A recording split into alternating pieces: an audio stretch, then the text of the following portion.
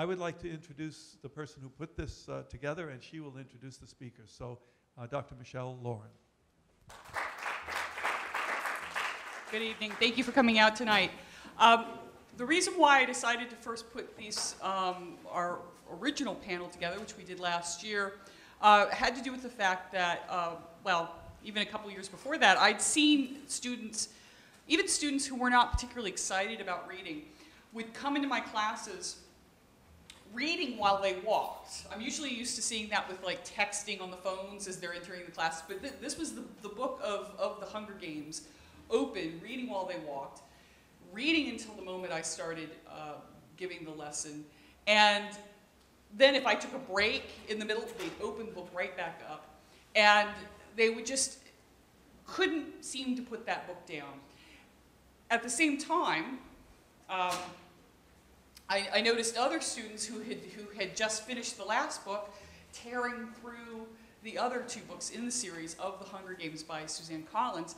And I realized that this was something, especially when we as professors are often faced with students who express dismay over being made to read a number of pages. And here are people absolutely devouring, and the three books are about 1,000 pages.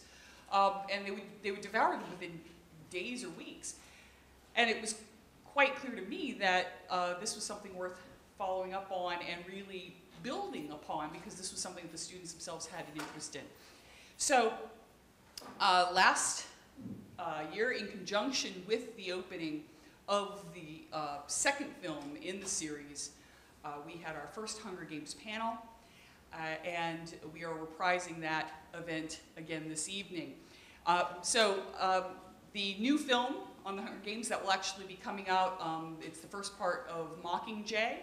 That will be coming out this Friday. Will be opening at a theater near you.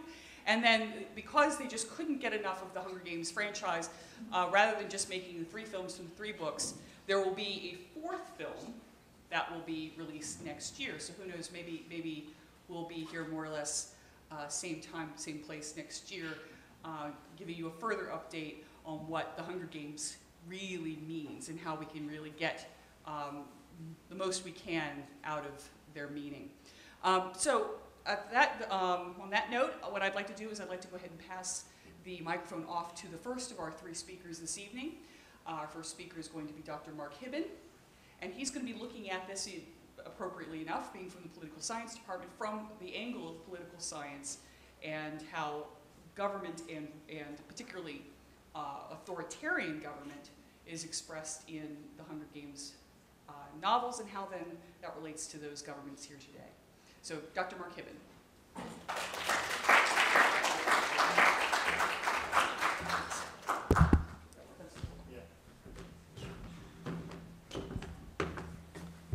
Well, good evening, everybody. First of all, I'm not a Hunger Games nerd, so if if I don't say the terms quite right, just take it easy on me. I know people get a little shirty about that kind of thing.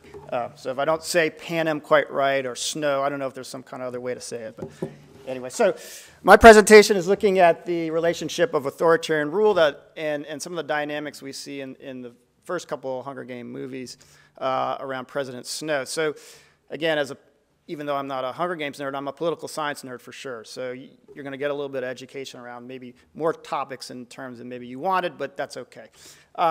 So the first thing to think about is why even be concerned about authoritarianism in today's world, right? We live in a democratic society, and I think at some level take a lot for granted, right? None of us have to worry about indefinite detention, last I checked. None of us have to worry about not having a trial by jury, right? Last I checked, also, it doesn't matter who's going to get elected, that person doesn't have the right to put you in jail, okay? But that's not the case for a lot of the world. Authoritarian rule remains the mode of governance in the world, and about 6 out of 10 people live here in 2014 in places where there's some vestiges of authoritarian rule, sometimes very harsh, sometimes a little bit more benign, but it's there. So I just wanted to first kind of put out give you some context of this and look at what we see. By country, and this is 2014, this is a think tank in Washington called Freedom House, which looks at various factors of how free a society is. And you can look at the website there if you want to get more data on how they come up with these terms. But large scale here, about 45 countries are considered free today. About 55 countries are not. And when we do that by population size,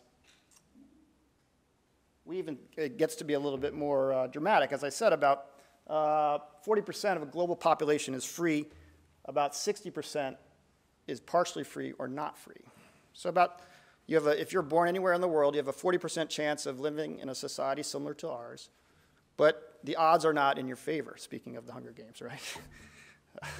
So that's something. And also just to look at this somewhat geographically, again, anything in purple or yellow is either unfree or partially free. Anything in green is free. So we can start seeing some regional geographic differences here, right? So if you're born in the Western, if you're born in the Americas, overall your chances are a bit better. Obviously, if you're born in Africa, the Middle East, or Asia, I don't know. Maybe you're born into a democratic society, maybe you're not. So this is important to think about as we look at the Hunger Games and authoritarianism.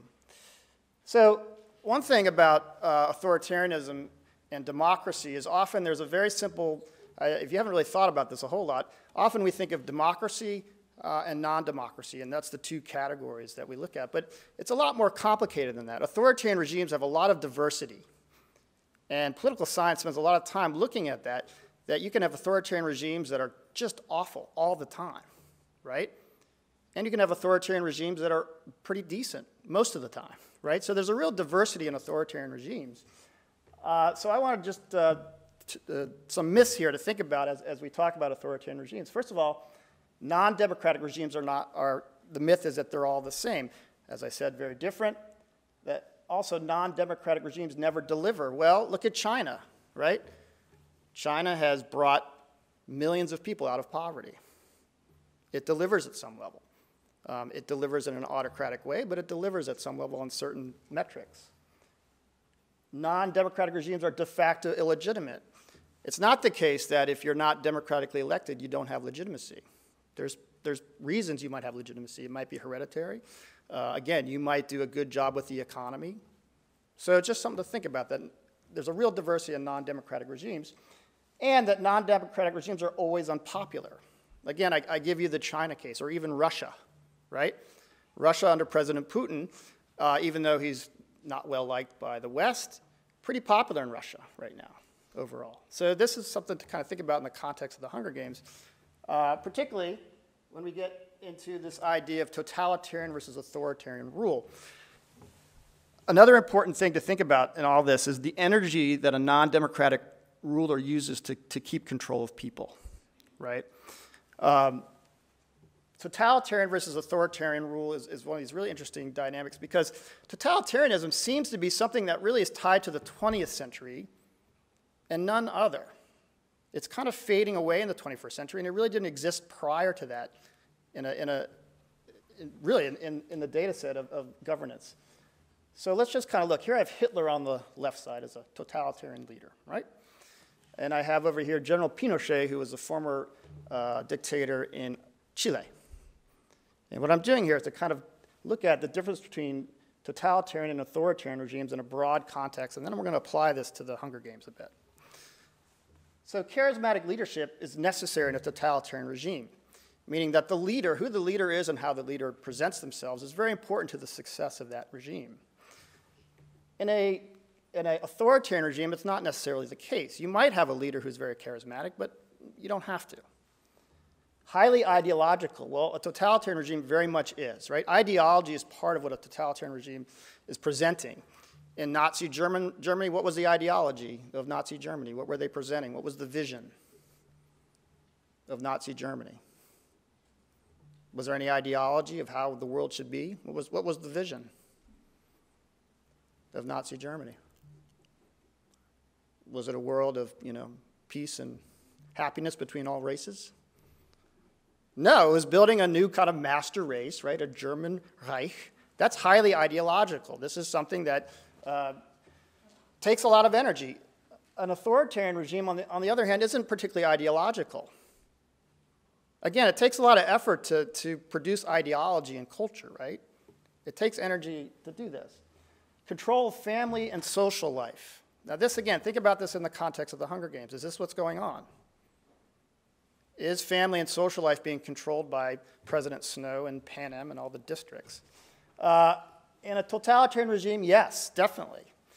My mother grew up in Nazi Germany, right? And in the schools, you saw pictures of Hitler. And you wrote about Hitler in your schools, and when you went home, you were to talk to your parents about what you learned in school about Hitler, right? Totalitarian regimes, control is not just in public, it's also in your private life, kind of deep in your life. Again, an authoritarian regime, that's not the case. That's not what's happening. It's more control of kind of the power of the military or the police, but it doesn't really go deep. And this is what I mean by deep legitimacy. You have deep legitimacy if people buy into the ideology, right? People have bought into it. So if things are going well in a totalitarian regime, you have deep legitimacy. People buy into the program. And I'll talk about that, how that coincides with control in a little bit. But in an authoritarian regime, the legitimacy is not deep. It's kind of surface level. And legitimacy really can go off the rails if there's a crisis, right? If you're, as an authoritarian ruler, have no ideology to back up your program, and the economy sinks, right? There's not much backing up why you should be in power. So ideology is really important in this kind of distinction between totalitarian and authoritarian rule. And this is what I put a 21st century trend, and this is more my take, right? In the 21st century, totalitarian regimes seem to be going down. What would be a totalitarian regime today? Anyone want to throw out? Where it's like crazy totalitarian. Yeah. North Korea, right? That's kind of, and even North Korea, we had a talk here the other day where there's some cracks in that as well, right? But yeah, but if I'd asked that same question 50 years ago, what would you have said? Probably the Soviet Union, right? And a lot of other Soviet states, client states. Perhaps Spain, right? If you went back 70, 80 years ago, right? Kind of fascism in Europe, Franco, Hitler, Mussolini, Stalin, right? I mean, again, in the Soviet Union. But it appears that this totalitarian model, and this is a good thing, right, seems to be going away. But authoritarianism is not, right? It's here. Okay, so that's something to think about in this context. So as I say, authoritarianism is a lot easier than being a totalitarian ruler, right? A good authoritarian ruler basically extracts rents from his people, meaning they take what they didn't earn from a population that can't really get away. That's what a good authoritarian ruler does. And they try to minimize how much energy they put into that process. They try to get the most return, right? Meaning how much can I extract from the population that I control without putting too much effort into it. So why bother with ideology, right? It's a lot of work. If you're ideological, what do you have to do with your school system, for example? So let's go back to kind of the Hitler case, right? So what is Nazi Germany or the Soviet Union or North Korea? Do they need to have some kind of platform in schools to support the regime? You shake your head, but why? Why is that? Right, and that takes energy. You got to train those teachers, right? It's work. It's work. So why do it? Is President Snow doing this? What is he doing? Is he promoting an ideological framework in the Hunger Games? I don't know. I mean, again, I'm throwing this out there as a question. Is there overriding ideology in Panem? Yes, what is it? So there is some ideological, right? There's something there. And how is that getting reinforced? In the what? Ah, all right, so there's some media that's part of this, right? So think about totalitarian regimes. I said this is a 20th century phenomenon. You need media to be a good totalitarian ruler. I mean, that's just part of it. So yeah, good insight. And again, I don't know if Snow, at the end of the day, and we can discuss this, is totalitarian or authoritarian. I mean, there's a little bit of a milky in between here, but let's look at this a bit. Here's another thing about legitimacy and why maybe you want to be a totalitarian versus an authoritarian ruler. Any society, right? Any society that has people in it has a ruling hierarchical structure that requires a balance of legitimacy and force, right? Democratic society. What backs up our laws, ultimately? Why do we all decide to be citizens that are going to follow the rules? Just because we're nice? What happens to you when you break the rules here? Why can't, yeah, you get slapped, but ultimately by who or what? If I don't pay my taxes, I like to speed, right? But why can't I just put my car at 100 miles an hour and just fly out of here every night? Who what? Who's keeping me from doing that? I live in a democracy, don't I? Can't I do whatever I want? No, there's a state, right? There's something that has force that can keep me from doing what I want to do, which is not pay my taxes, right? Speed. I don't want to put, emissions on my car. I mean, come on. Why would I do that? Right? But there's some kind of force, meaning the state, that keeps order, right? So even in democratic societies. But I want you to think about it as an authoritarian or totalitarian society, how different this is. If you have really high legitimacy, you often don't have to use force brutally to reassert order. All right? So think of Nazi Germany again at its peak. And I put this picture in here. Huge rally, a Nazi rally. And I'm saying, look, in a period where you have high legitimacy, you don't have to use force to reinforce order. So why is that? Why is it that if you have high legitimacy, you don't have to use force a lot? Yeah. Do they believe in the power, though? Exactly. Therefore, you don't have to bring out the security forces, right? You've already bought in. Okay, so what happens when you lose legitimacy, though? Right? So as legitimacy goes down, force goes up, right? Particularly in a non-democratic society. And this is a really interesting dynamic when you think about the Hunger Games, what's going on in these stories, right? What's happening to Snow and the whole regime? What's happening to legitimacy as we go into this third movie? Is the regime increasing its legitimacy? Are more and more people buying into the program, or less and less people? You're shaking your head. What's happening then? It's coming down. So what's the response from Pan Am's security forces? They enhance it more. Right? So we know we have a crisis of legitimacy that's occurring. Right? So how do they enhance it? Well, the districts are rebelling, and then they realize that they're losing their touch. So they start to come up with reinforcements and start doing whipping and deaths on sight. Anything that thinks they're rebellion, they're immediately dead. So what are they, exactly. Did you read this before I did? Perfect, perfect. Well, that's exactly what's happening, right? That legitimacy has been lost. This authoritarian, or maybe totalitarian, again, we can debate it, is reinforcing legitimacy through brutal force, right? And this is what happens and it happens in democratic regimes, but a lot less. But, right, any governance structure, when it starts to lose legitimacy, it starts to get violent, right? It asserts its authority in really nasty ways. So here's some real-life examples in the last couple of years of how this is occurring. Does anybody know where some of this footage is? Where in the world has there been some uprising against authoritarian rule in the last 5 years? Yeah. Middle East. Yeah, these are all photos from the Arab Spring, where police are reasserting authority, right? These regimes are losing legitimacy, and the state forces, this is particularly police forces, are trying to reassert order, right? So this is when violence really goes up. So again, this is this interesting thing. What do you do as an authoritarian ruler at these points, right? Do you give in, or do you become more violent?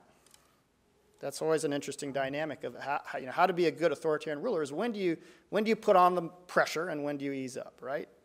That's always kind of a dynamic that occurs. And in the Arab Spring, in some places it backfired. What happens if you keep on beating people? What's happening in the Hunger Games? People are getting mad, right? But what happens if you stop using? Let's just kind of think about this. If you just use violence to reassert legitimacy, what can that produce? Violence only. Yeah.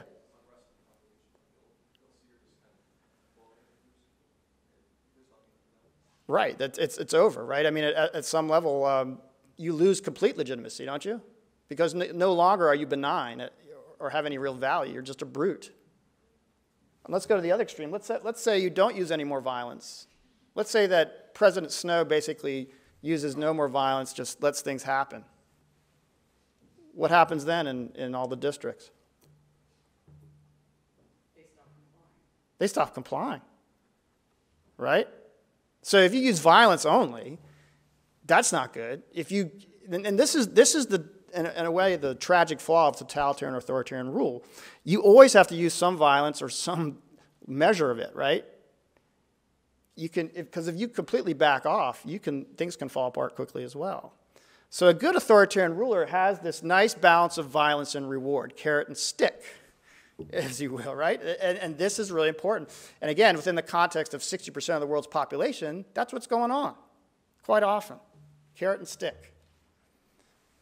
So what are other avenues here that we saw in the Hunger Games, right? Obviously, I mean, what's going on with all these things? What's the fellow's his name? What's that all about? How might that build legitimacy in that society? That whole shenanigan of the TV shows and all that stuff.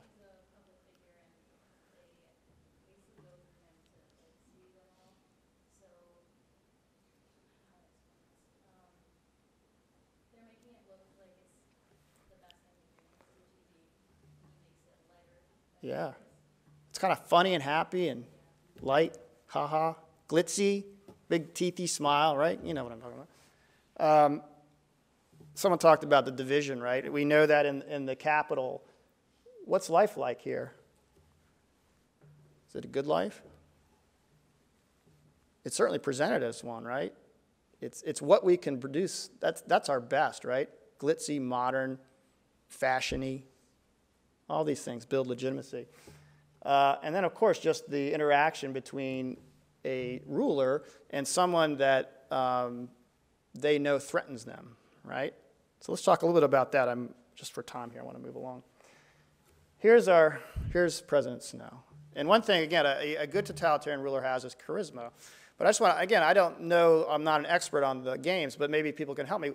What is this guy like? Just looking at these pictures, what about him is going to reassert potential legitimacy? Would you buy into this guy? Yes, no? He's grandfatherly. Grandfatherly. He's like a crazy Santa, right? That's all I think. Crazy Santa. I mean, right, would you, warm and fuzzy, right? But he has that father figure, right? What else about him? That might certainly make him more legitimate in my belief system. What else? Other than being grandfatherly. He's got a son named Kiefer that you wouldn't want to mess with. Yeah? Well, he uses spectacle, too. Yeah. To sort of aggrandize himself, and the more he gets people to sort of go along with that, it kind of builds a critical mass of everybody doing what everybody else does. Yeah. Going along with that. So use spectacle. I mean, he's also manipulating, obviously, media, right?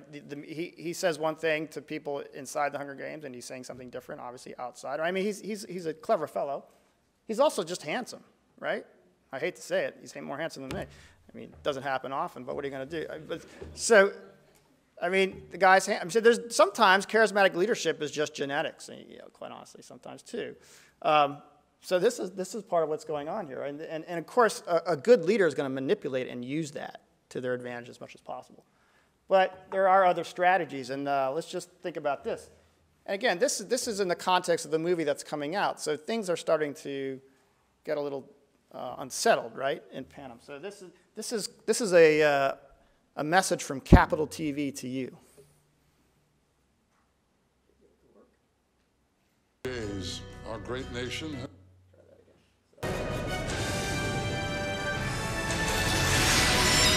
This is Capital TV. Since the dark days, our great nation has known only peace. Ours is an elegant system, conceived to nourish and protect. Your districts are the body, the capital, is the beating heart. Your hard work feeds us, and in return, we feed and protect you. But if you resist the system, you starve yourself. If you fight against it, it is you who will bleed. I know you will stand with me, with us, with all of us, together, as one. Panem today, Panem tomorrow, Panem forever. Okay. All right, so you talked about carrot and the stick there, right? What's the message here? Obviously, the last message is it's going to last forever. But there's definitely initially very positive, and then the threat, right? Then the threat. So again, he's reading the tea leaves in a way, right? He senses crisis. So this is important for a good authoritarian ruler. So just to, because of time here, I'm going to move along. If we look at kind of basic lessons from all this, I came up with a couple here to think about. I mean, here are some pretty important authoritarian, perhaps totalitarian rulers that are out there.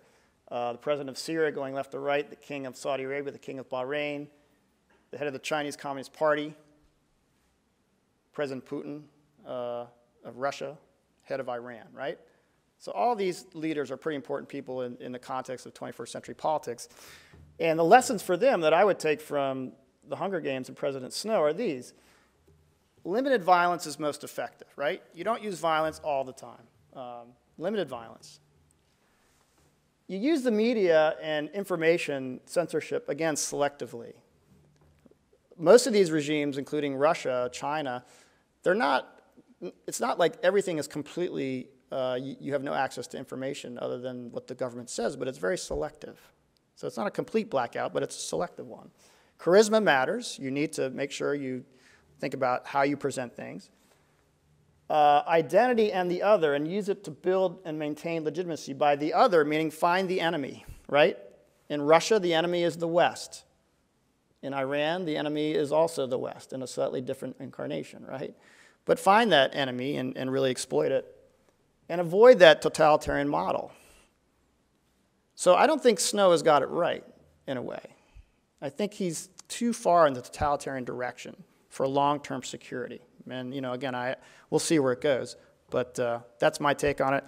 And I just wanted, this I found just pretty interesting, just to finish off.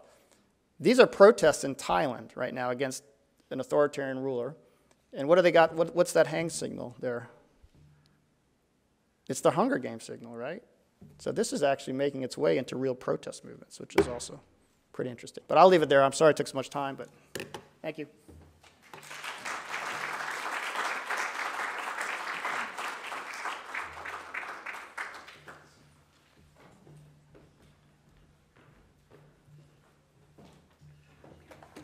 Well, thank you, Dr. Hibben. That was really interesting, and I'm really glad you played that clip from that was meant initially as a sneak peek promo for the upcoming film, but I think it's devastatingly well made, that piece.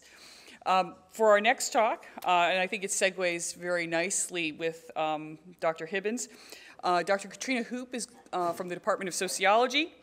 And she's going to be looking at another issue which is not only pervasive in the books of the Hunger Games and the films, but also of a lot of relevance today. And that is the militarization of American society, lessons learned from Panem's peacekeepers. Dr. Katrina Hoop.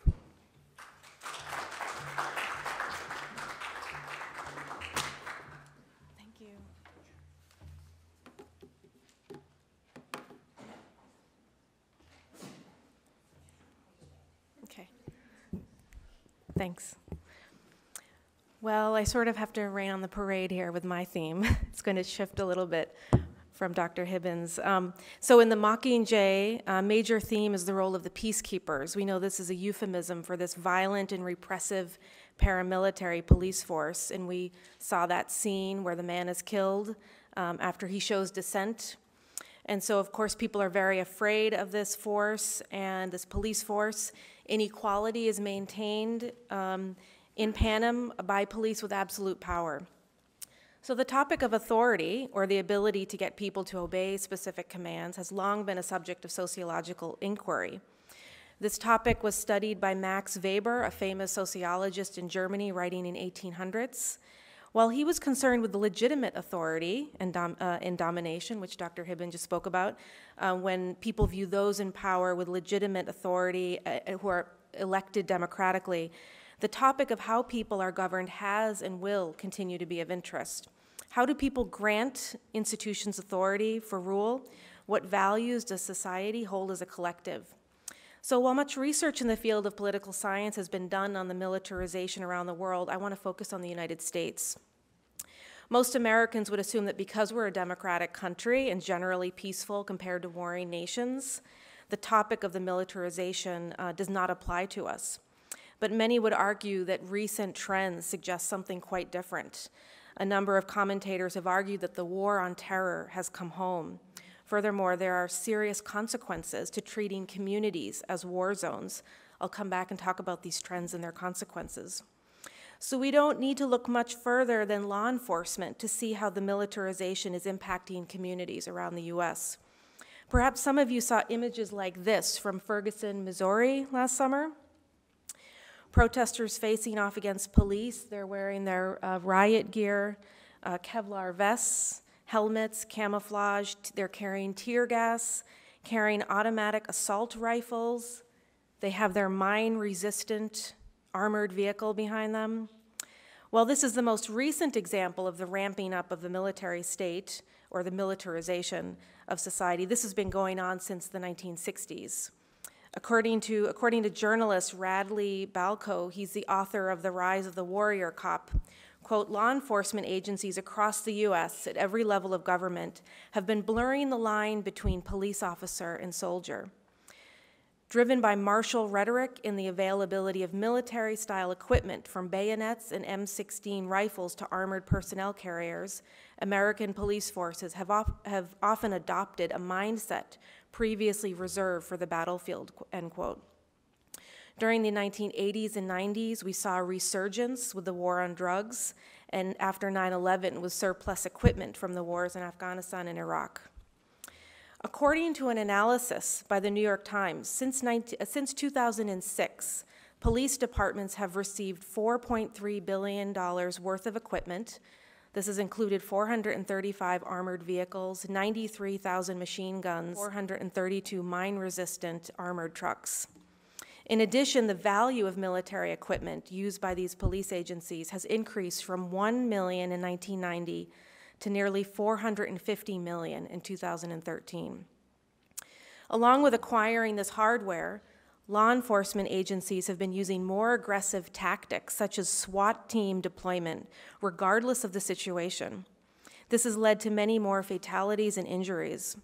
According to an American Civil Liberties Union report released recently, 79% of SWAT deployments in the years 2011 and 12 were for search warrants, most of them for drugs. The primary argument from law enforcement is that regular policing doesn't work. We hear this despite the reality that crime has fallen to its lowest levels in decades. So the purpose, I'll come back to this topic, fatalities and injuries. The purpose of the police is to protect and serve. So what role should they have in terms of enforcing safety? Where is the line drawn? Law enforcement argues that they need special equipment and tactics to ensure safety, and as I mentioned, that regular policing doesn't help. The argument is that chaos will result if deviance and dissent are not squelched. The public opinion is mixed on this in terms of where the line should be drawn. The Pew Research Center found that there was a difference across racial groups in looking at the police presence in Ferguson. 65% of African American respondents agreed that the police presence in Ferguson had gone too far, compared to 32% of white respondents. This difference highlights both the gray area in public perception as well as the difference across racial groups, which I'll come back to. We see the militarization of society in a number of other places besides law enforcement. Military have given universities armored trucks and grenade launchers. We have a lot more metal detectors in places. Closed-circuit TV and surveillance cameras are in many public spaces. Facial recognition software for large crowds requiring IDs and security clearance checkpoints. So why should we be concerned about this trend, both in society and in law enforcement? There's many problematic consequences, and this should give us pause. The first is that has to do with the SWAT team deployments and injuries. There was an increase from 3,000 raids nationwide in 1980 to approximately 70,000 in 2010. By many accounts, these raids are overreactive and are more likely to result in innocent people being killed, including children.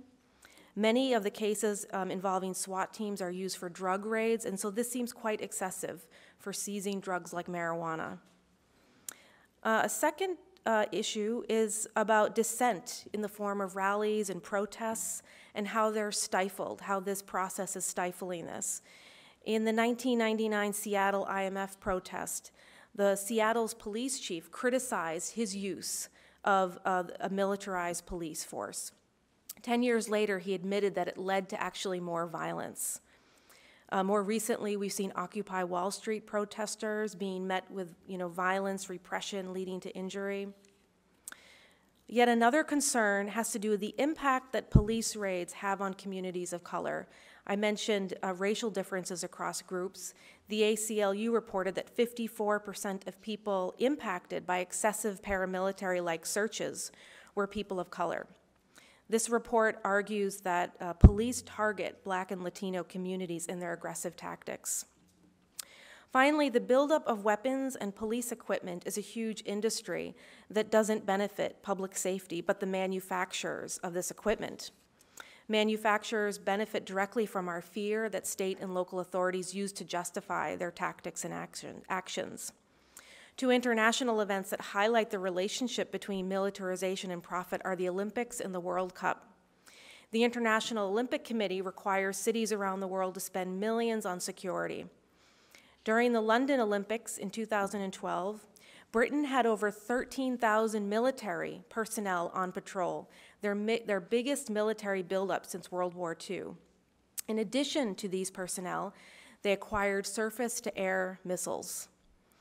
Similarly, Brazil spent almost $1 billion on security, including RoboCop-style uniforms. They militarized the public space for the recent World Cup. Local community groups were met with violent repression when they protested the existence of the World Cup in the Brazilian government before the start of the Games. While, of course, we should be concerned with safety and security, this process does beg the question, at what cost? We should continue to ask ourselves, what is the motivating force behind the militarization of society and the police force? Who is benefiting and how? What role does fear play in our acquiescence to this trend? These are all questions I hope we continue to ask. Thanks.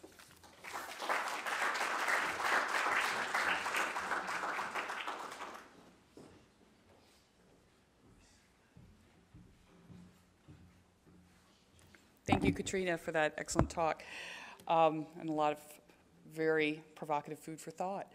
We'd like to have our last speaker this evening come up and speak a bit more about the Hunger Games from their cinematic perspective. And that's going to be Professor John Hofstadter from Communications, speaking on Knock Knock, changing the narrative punchline to add fresh perspectives on a dystopian society. So it's John Hofstadter.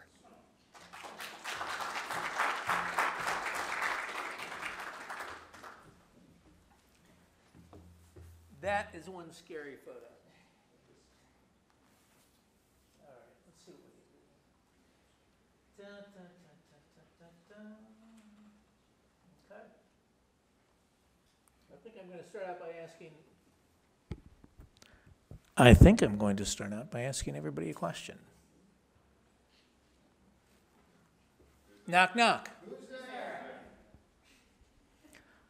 I'm not going to answer that quite yet. Everybody knows knock-knock jokes, right? We tell them all the time, right? We're growing up, knock-knock this, knock-knock that. Some are funny, some are stupid, some are probably inappropriate.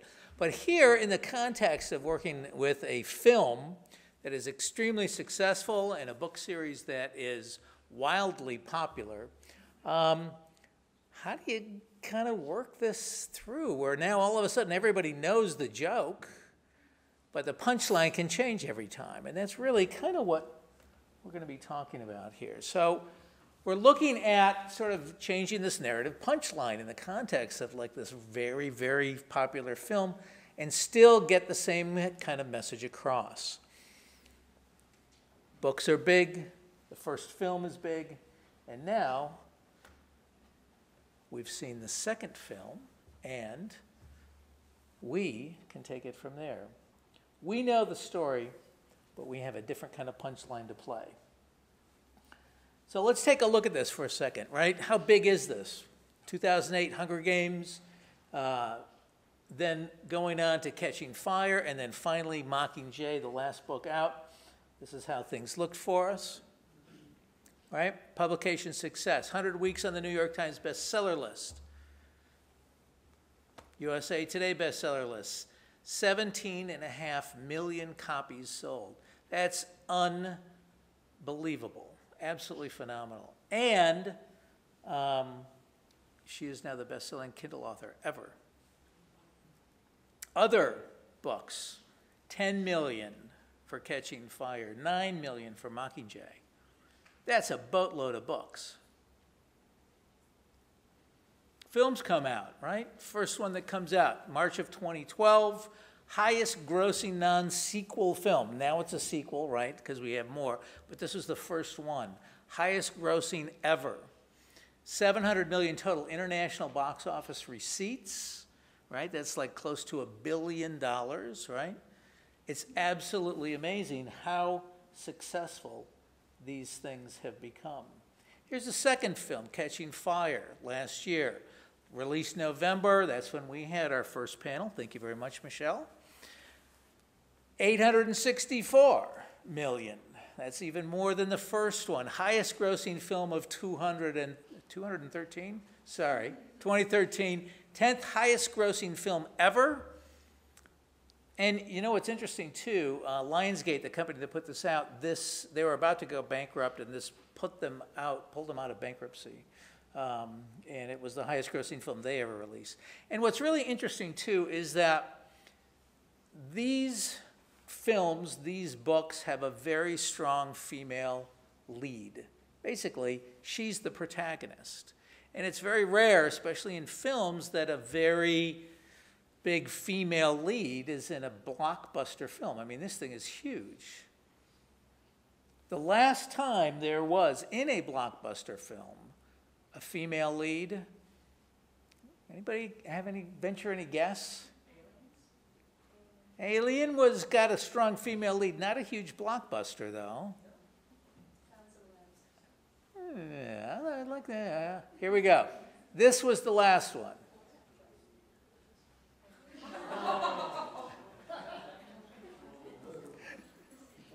Yeah. Linda Hamilton, right? Linda Hamilton in The Exorcist. It's like, oh my God. But let's sort of stick with somebody a little more current here, right? Jennifer Lawrence as Katniss, who is our heroine, our hero, our protagonist in the story, right? We've got her, right? We've seen her in a film. We've seen her in 2 films, and I'm going to be looking at Catching Fire a little bit here.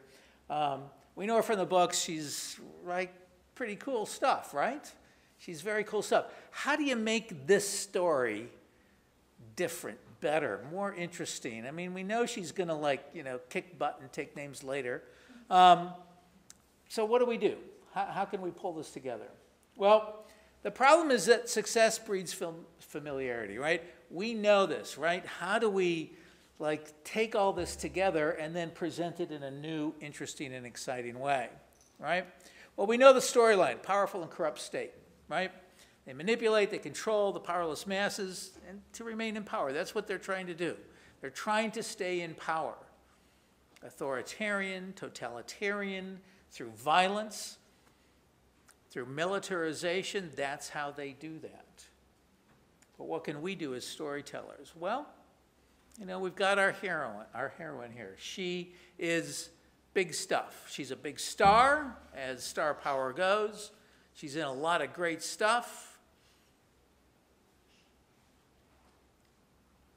What if we turned her into a sex goddess? What if we said, hey, let's give her some cleavage, let's give her some this and that and the other thing, let's play that card? Well, they kind of did in a way, in some cases. What if we turned her into an action hero? You know, running, jumping, skipping, shooting, killing. That's action hero stuff. And, you know, they kind of did that, right? Arrows here and, you know, that kind of stuff. It was pretty amazing. What if we turned her into a heartthrob? Let's give her some romance. Let's give her a little bit of, you know, relationship power. Forget the arrows of the heart, maybe, something like that. So these are all things that can happen. And what's really kind of interesting is this. The way a lot of films work successfully is that they deal with two different paradigms. One is that they allow us, or they give us permission to look inside ourselves at our own personal internal truths. Like, who am I? Like, why am I like this? And, you know, it really makes you think about yourself. But they also allow us to look outside ourselves and where we fit in our world, in our society. I'm here, I'm me, and there's all this other stuff out there too. So where does that fit? And the beauty of working in the Hunger Games is that it combines both of those in a very nice and a very creative way, where Katniss's internal struggles are really those external things as well, her in the bigger context of the world, when she's battling against the state, against the power of Panem, if you will. So she's looking internally, but man, it has so much more than that. When there's poverty and hunger, right, it's forced upon her and the people by the state. When there's love, right, well, we have actually two kind of stories going on here, right? The love that the state prescribes, right? This is your partner and we will prance you about on TV. Everybody knows it. Very much media-centric. Or the real love that is there.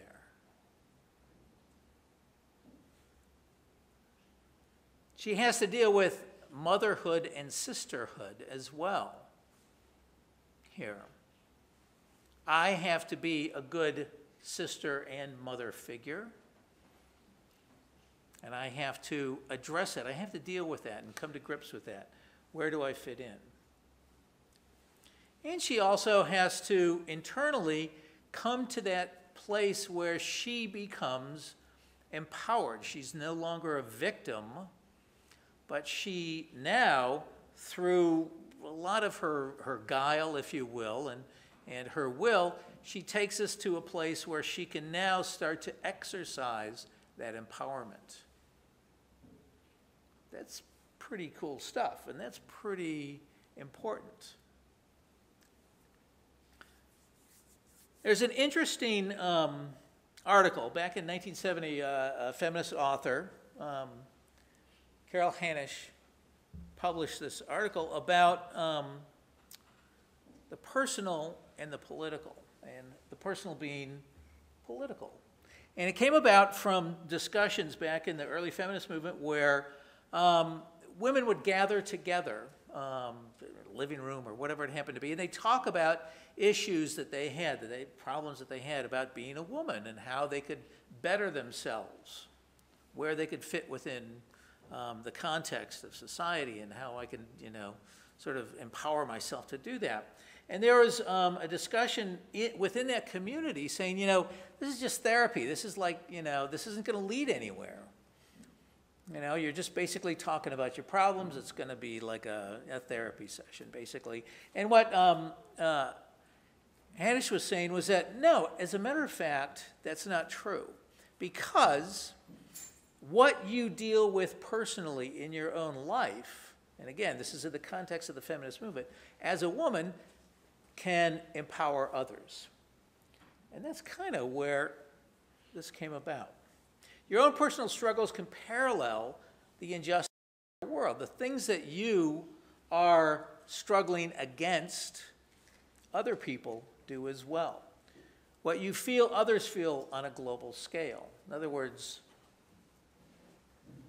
you're not alone. There are other people that share what you share, and that's okay. And when you change and grow, everybody else will too. Because they'll see that growth, they'll see that empowerment, and they, in turn, will find strength in that. What a concept. Taking the personal to the political. So really what you're trying to do is this. The greater understanding of yourself, the more you look inside, the more you can understand the world out there. I'm dealing with my stuff here, but that reflects out in the world. That's some pretty heavy stuff up there. When you understand that, that's when things can happen. That's when you can create the change. Taking that personal moment, taking those personal things and putting them out there. Here's one person that did it, right? She had a really big struggle. It was a personal one, right? She didn't want to sit in the back of the bus anymore. And so she sat in the front, and it really caused an entire movement to happen. It was the spark that ignited the civil rights movement, Rosa Parks. She took that, no, I'm not going to do this anymore, forget it. I'm sitting up front. And boom, it happened. A very powerful moment. Because she took that internal moment and it went external. Now, in the Hunger Games here, Katniss's personal struggles are basically everyone's struggles. What she goes through, everyone goes through, right? I live here, it's in poverty, I might get called up, I might be a tribute, I'm going to have to kill people or get killed, and that, I mean, it's like everybody feels that. The thing about Katniss is that she sees her personal struggle in the context of the political. She knows that what she does is going to affect everybody, and that is really empowering. That is very empowering. And as she resolves those struggles, so does Panem, or the people, the citizens of Panem. So think about it for a second. Think about you. Think about where you're at. Think about what personal issues, struggles, those things that you have.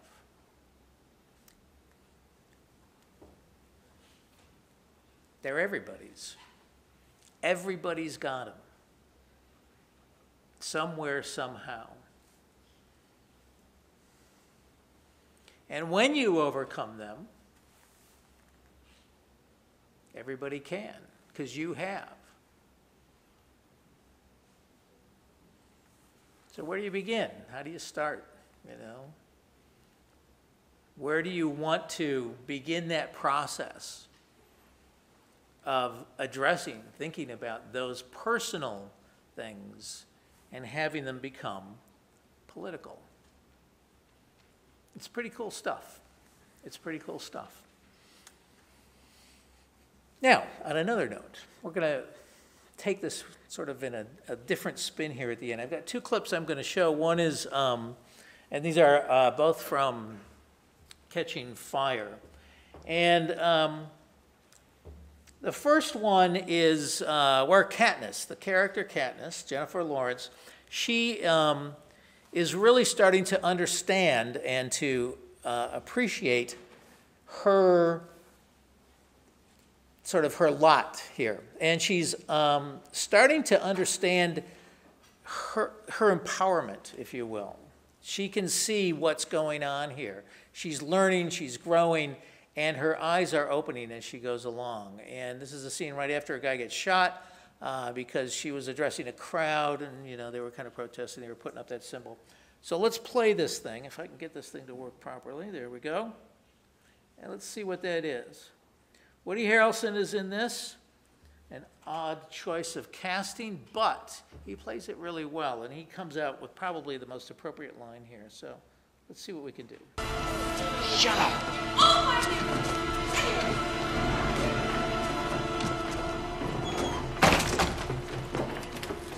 You two have a very simple task. I never meant for anyone to get killed. He has to know that. What are you talking about? Who has to know what? Snow, he came to see me. He's worried about rebellion in the districts. He thinks that they don't believe our love story. So he wants you to make them believe it. Calm things down. You know, Candace, you should have told me that before I went out there and tried to give these people their money. I'm sorry, I didn't know what to do. He threatened to kill my family. Well, I have family too. Okay, people that I need to protect. What about them? Who protects them? Candace, what were you thinking? I was thinking about Rue. Hey, Mitch, please just help me get through this trip. Please just help us get through this. This trip, girl, wake up. This trip doesn't end when you get back home. You never get off this train. You two are mentors now. That means that every year they're gonna drag you out and broadcast the details of your romance. Every year, your private life becomes theirs. From now on, your job is to be a distraction, so people forget what the real problems are. So what do we do? You're gonna smile, you're gonna read the cards that Effie gives you, and you're gonna live happily ever after. Think you can do that? Huh? Yeah. Your job is to distract people from what's really bad in their lives. Woody Harrelson delivers a lot of good lines in this thing, and but it's interesting to hear that from one of the characters, and it's also kind of interesting to have that be sort of an exposition into the very ending of this film, Catching Fire, because there is a huge plot twist at the very end. If anybody has seen the films, you know what that plot twist is. If you haven't, I'm just curious, who has seen Catching Fire? I'm just curious, yeah, and who hasn't seen it? Okay, spoiler alert then. I'll give you a warning here.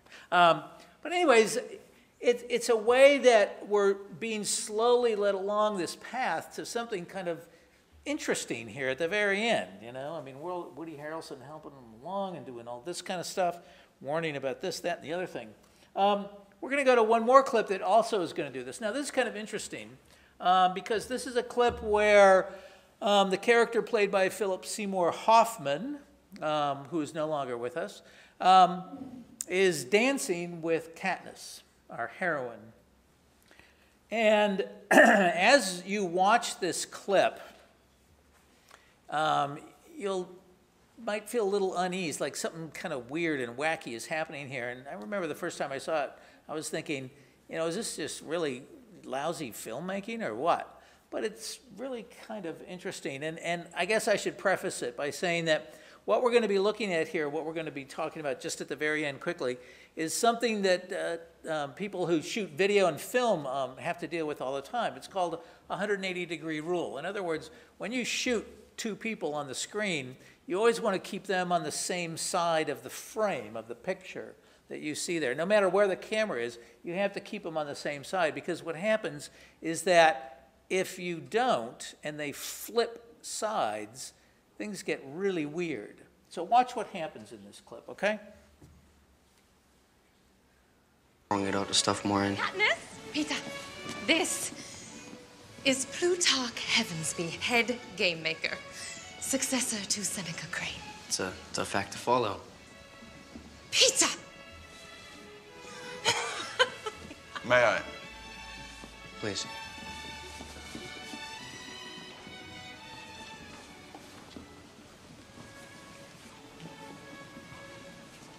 So how do you like the party?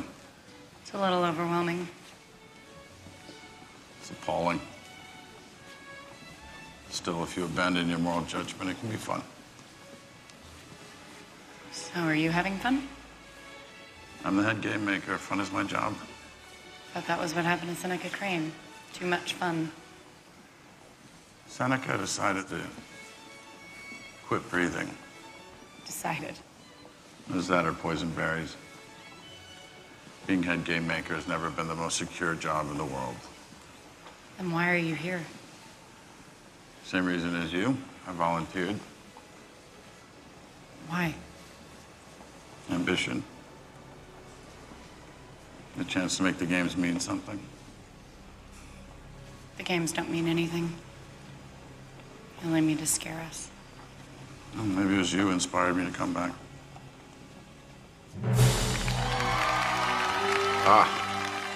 The presidential welcome. I'm sure we'll meet again. We'll meet again. Yes, we will meet again. But check this out, seriously. What's interesting here is this. This is sort of from a filmmaker's perspective and from an audience's perspective, too, is that as we see these guys dancing around, and yes, the camera's kind of going around, and they're kind of like dancing around, doing their foxtrot or their waltz, but you'll notice also at the cuts that they switch positions. They completely switch positions in the frame, right? So if we're looking at Jennifer Lawrence on here, and there's a cut, all of a sudden that's Philip Seymour Hoffman right there. Now, if you were a film editor, you'd probably be fired because that's really bad filmmaking. So why the heck, with, you know, $100, $200 million budget, would they do something that silly and that crazy? Well, think about this for a second. And what I tend to do a lot of times is I'll turn the audio all the way off and I'll play something just so I can look at it. But really, when they start dancing and when they start talking, it's, you know, Philip Seymour Hoffman has a character of kind of being a baddie. He's the kind of guy that sort of organizes the whole games, right? So he says, yeah, people are going to die by this way or that way or the other thing. And now all of a sudden he's dancing with Katniss, and we get the sense from their conversation that he's kind of like, don't mess with me, I know what's going on. And she's like kind of being a little feisty and saying, you know, it's all a joke, it's all fake and all that kind of stuff. But now when we see these edits, when we see these cuts here, we see that really, as they dance around, and we're looking at one or the other, and then all of a sudden when it does cut, it's the other person. And you'll see it, I think, a couple of times here. So there's one.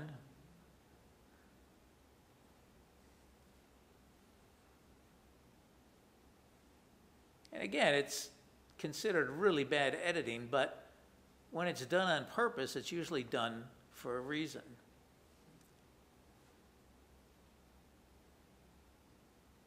So they flip sides. So what we're doing here, I think there might be one more, there we go, yep. So really what we're doing here is that, in a way, what the filmmakers are doing is giving us a little bit of a heads up here, right? In other words, I'm looking at Jennifer Lawrence and boom, it's Philip Seymour Hoffman. They're almost one and the same. Or if you will, maybe they're one and the same side. Just by a simple dance and just by very creative editing. By using a filmmaker technique that allows the audience to maybe not necessarily go, oh, that's happening, but to put that little seed in your mind that maybe there's going to be something that's going to be coming up that I don't know about. And that's exactly what happens at the end of this film, without spoiling it for those who haven't seen it. So there. So, in conclusion, knock, knock. Who's there? Kang? You're welcome. And thank you very much.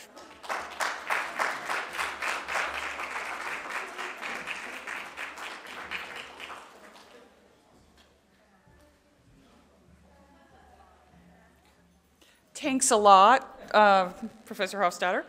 On that note, I'd like to invite the panelists to come up and entertain maybe some questions from the audience regarding their presentations. In the meantime, perhaps while, yes, if you would, perhaps while they're setting up, I'd like to introduce Catherine Cody from the Mercy Center. And it's interesting to think about that the Hunger Games are named after hunger. It's something that's sort of thrown in there. And Susan Collins doesn't develop it more than just sort of say that basically you can, the youth that get drawn in, their names drawn as tributes, can acquire more food for their families who are starving by putting their names more than once into the lottery. And that makes these populations, in many ways, doubly vulnerable. And so it gets us thinking about hunger, and this is Hunger and Homelessness Week, and there's a series of activities that the Mercy Center is offering that Catherine will tell us about. Great, well thank you so much, and thank you to the speakers for some really wonderful presentations. As Dr. Laughlin was saying, it is Hunger and Homeless Awareness Week, and something that really has struck me about the Hunger Games is that you notice in some of the districts that hunger is such an issue that, you know, there is that play on putting your name into the games.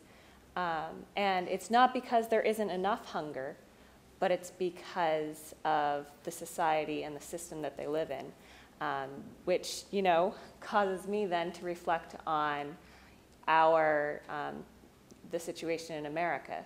Obviously, there is hunger and homelessness that is present in America, but we can't say that it is because there is not enough food in America and not enough space to live in, but really a result of the cycle of poverty that exists. So I certainly am glad to see so many people here tonight, and I invite you to take part in a lot of different things that are happening through the Mercy Center this week, different opportunities to serve. Tomorrow at St. Vincent de Paul in Portland, Wednesday at Catherine's Cupboard, Thursday at the Root Cellar in Lewiston, and on Friday in the Preble Street Resource Center in Portland, as well as an opportunity on Thursday to come together as a community in a Thanksgiving prayer service here in the auditorium at 4. So thank you for your time, and I'll let you ask these wonderful presenters some more questions. Thank you, Catherine. And we do have some microphones, so that if I think the Cultural Affairs, if they would move those around as necessary, that's how I understood it. Okay. And so therefore, if you have a question to any of our presenters, please feel free to raise your hand, and we will bring a mic right over to you so that we can, everyone can hear your question. And we look forward to responding.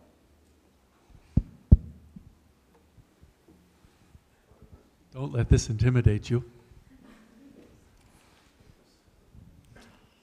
Thanks to all three of you. There's a question for John. I'd never heard the origin of the phrase "the personal is political" before, and I found that interesting because I've always experienced that phrase as worrisome, as the political dominating on the personal, so that there's really little left of privacy and personal, which to me, it was interesting that you saw this as empowering for Katniss, because to me it seems like she's not empowered, she's burdened. She just really wants to live a normal life as a young woman, and is not allowed that, and it's really, it's empowering in that she does have power that threatens the regime, but the way she experiences it, as I read the book, or I read the first book and saw the movies, this is a threat to her well-being. So I'm interested in your take on that, but do you see the personal as political as also having this other sort of dark side that it threatens to swamp the personal, so that you can't buy a cup of coffee without thinking about the political ramifications and messages that you're potentially sending out? Say things about that. Yes, one could consider that.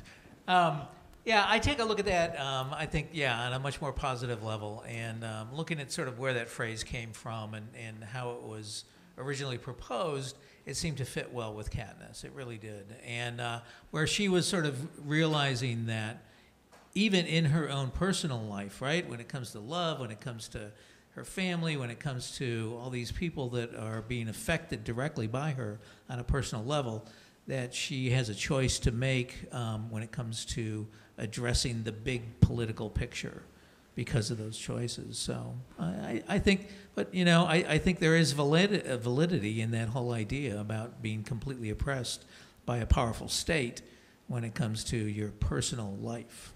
So, you can. Thank you. Just in the field, yeah. So just in the field of political science, right? The idea of kind of like almost interesting about totalitarian regimes, right, where they enter into the private life of people, right? So there's kind of a divide in political science, anyways, between looking at politics and the formal, like voting, right, and then really getting into the personal, and that as you move toward the personal, it gets more into critical theory, right? So. In poli-sci, anyways, there's an ongoing debate of where do you draw that line, right? So that's just another thing that kind of comes out of this discussion I was thinking of, right? That at some level, if everything is political, what isn't, in a way, right? Is there, then politics means nothing if everything is political, right? Doesn't it? Just in a way. Yeah.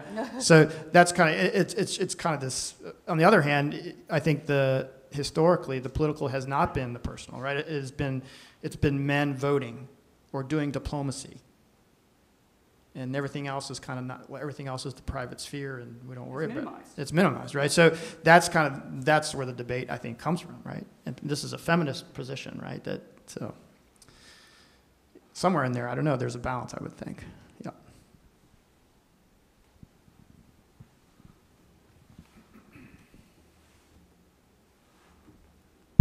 Did you all know that Katniss got her name from our own Katrina Hoop? Yeah, Cat Hoop. Yeah. This is also for John. So, I mean, I think about movies that really speak to people. So is there a conscious effort by the directors to actually make this multifaceted, right? Because certainly, right, you can be attracted to the sex goddess or the adventurer or whatever those archetypes are, but it seems to me that I'm always complaining about, digital animation, which usually looks terrible, and then millions of dollars are spent, but the story sucks, if I can be so frank, right? But here's something where you actually have an interesting story, an adventure, and all this, but there's something deeper. So, I don't know, who directed the movie? Oh, man, his name was Lawrence, too. Yes, yeah, he mostly came from music videos. So, I mean, at some level, is there a conscious process of thinking through those deeper levels, do you think, that's going into this, or was this just random? I don't know. Is it entertainment, or is there something more? Yeah, or just thoughtful. Yeah. I mean, it draws me into the story. If it is the human kind of these very kind of mundane, at some level, with very profound tensions, right? Yes, and one of the things that, and especially in the beginning in my presentation, sort of tongue-in-cheek, throwing up a picture of The Exorcist, a strong female lead in a film is a rare thing. It's a very rare thing. It doesn't happen very often. And to not only have a strong female lead in this film without it being exploited or exploitative is pretty awesome, I think. And to see her, a very intelligent, strong, passionate, compassionate woman in a role like this, it's like never happens, never happens. And so watching how the director and how the film company takes this into sort of the next level is always interesting. I have a bit of a question, maybe. I thought that inclusion of the picture of Rosa Parks was really effective, tremendously effective, because it brought us back to our own story and our own history. But I was also reminded of the fact that Rosa Parks was not the first person to protest in that way, and now there's new books out about people who did that before. And it reminds me of the fact that so much of life has to do with timing. And I suppose that the effectiveness of Rosa Parks was that she did that at just about the same time that a young preacher named Martin Luther King was in the community and about to take action. So maybe both to Mark and to Kat, you mentioned legitimacy and you mentioned Ferguson. What's going to happen in Ferguson if things get out of control in the next few days? What will that say about legitimacy and about where we're at?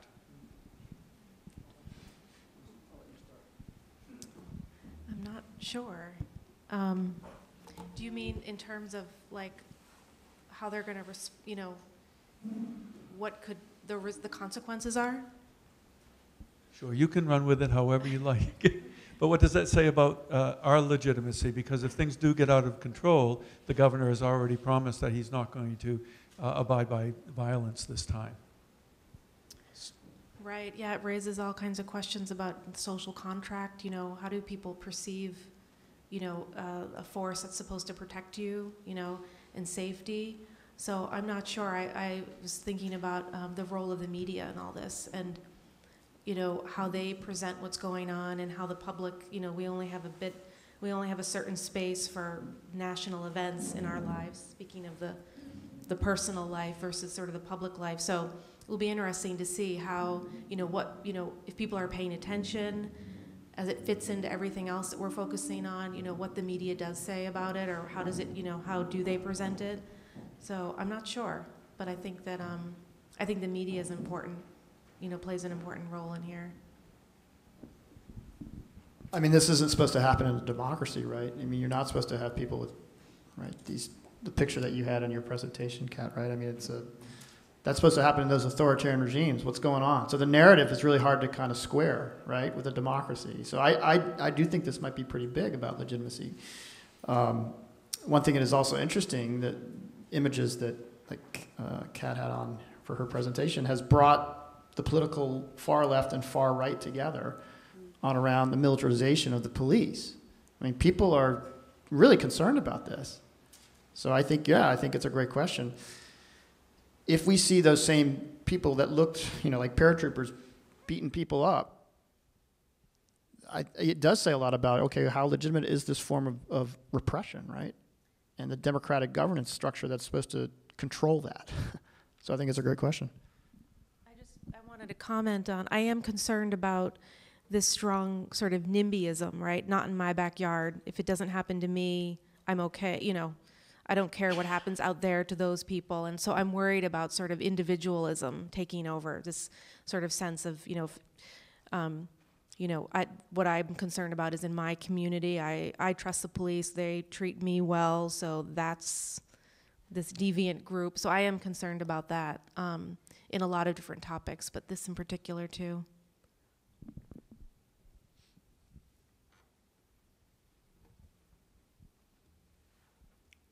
Any last questions? Well, thank you all so much for coming. I'd like to thank our panelists, Dr. Hibben, Dr.